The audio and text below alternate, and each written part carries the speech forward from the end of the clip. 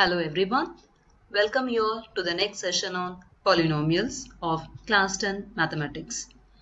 In our previous session, we discussed about the definition of polynomials, degree of a polynomial, zeros of a polynomial, values of p of x at x equal to some value, and then geometrical meaning of zeros of polynomials. So what are we going to learn here? Let's see. In this session, we are going to solve the problems of exercise 2.1. Here we go.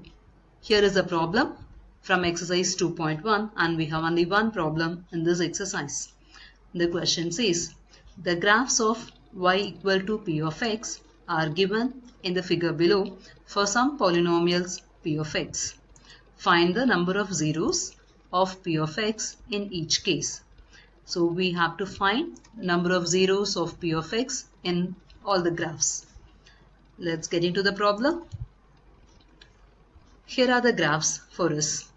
Let's look at the first subdivision. The first subdivision is the graph of a straight line. The graph is a straight line here and we don't see any intersection of this graph on our x-axis. Now we know if a graph intersects the x-axis at some point, those points are called as its zeros.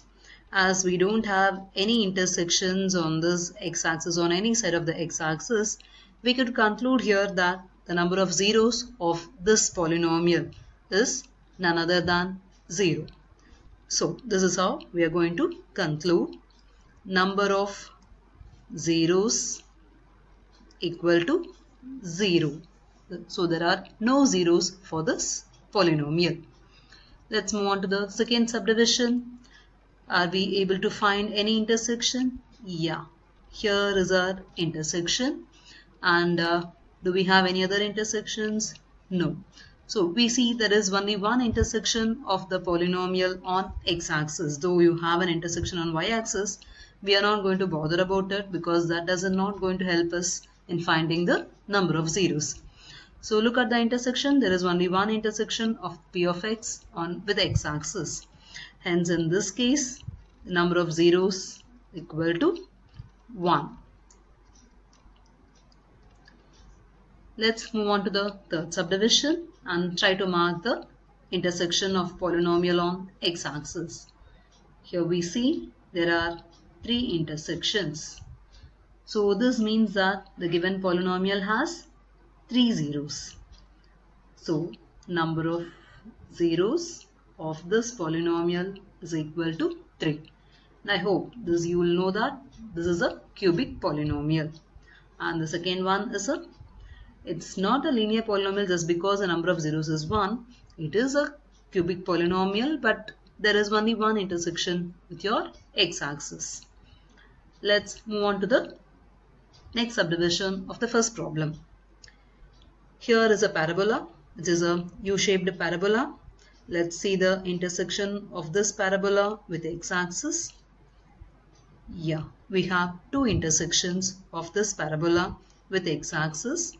So, number of zeros of this polynomial is 2. Let's move on to the next subdivision and mark out all the intersections of the polynomial p of x with x-axis. So 1, 2, 3 and 4. Yeah, there are 4 intersections which helps us to conclude number of zeros of the given polynomial is 4. Here is the last subdivision of the given problem and also of the given exercise. Let's try to find the intersection. I'm easily able to find out this intersection, but I have a doubt whether this refers to 1 point or 2 points. So in this case, let me try to zoom it out and find out how many intersections are here. Yeah, with the magnifier, I can find the intersection here. There's the first intersection which was already marked. Here is another intersection. There is only one intersection in this place. And yeah, even here we have only one intersection. So this helps us to conclude this is only one intersection, and this is the intersection point, and this is also only 1. So this helps us to conclude number of zeros of this given polynomial equal to 3. I hope you would have got a better idea in finding out the number of zeros when the graphs are given.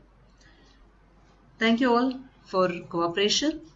We'll meet you in the next session in finding out the relationship between the zeros and coefficients of any polynomial.